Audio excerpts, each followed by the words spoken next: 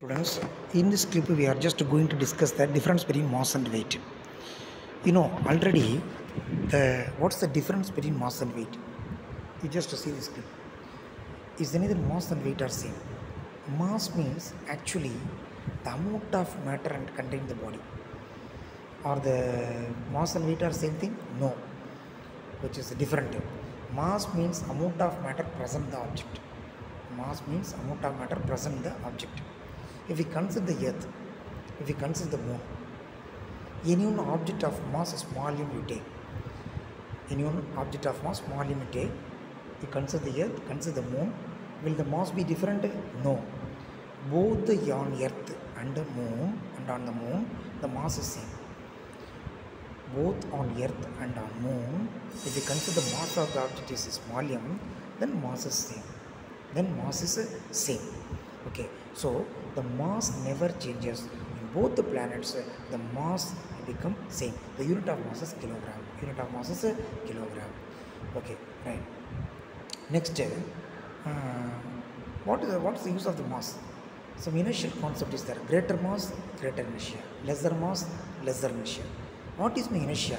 The inertia means inability of the object to change its state of motion. Okay. Now weight. Now we are going to the topic weight. If weight on two planets is same or different? Definitely different.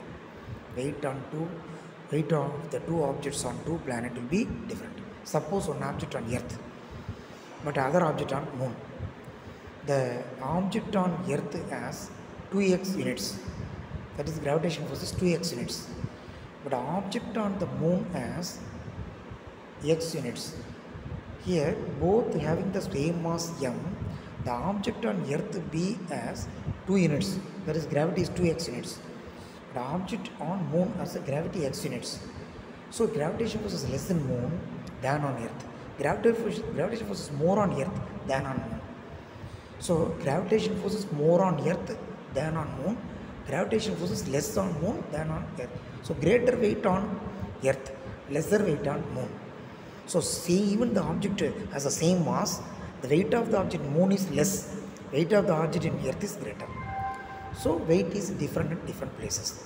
Weight in either formula is there? Yes, definitely one formula is there. According to Newton's second law of motion, we know formula F equal to ma, F proportional to ma. Force is proportional to product of mass into acceleration. Here in vertical direction, you replace A by G. Vertical direction, A is replaced by G, F equal to mg.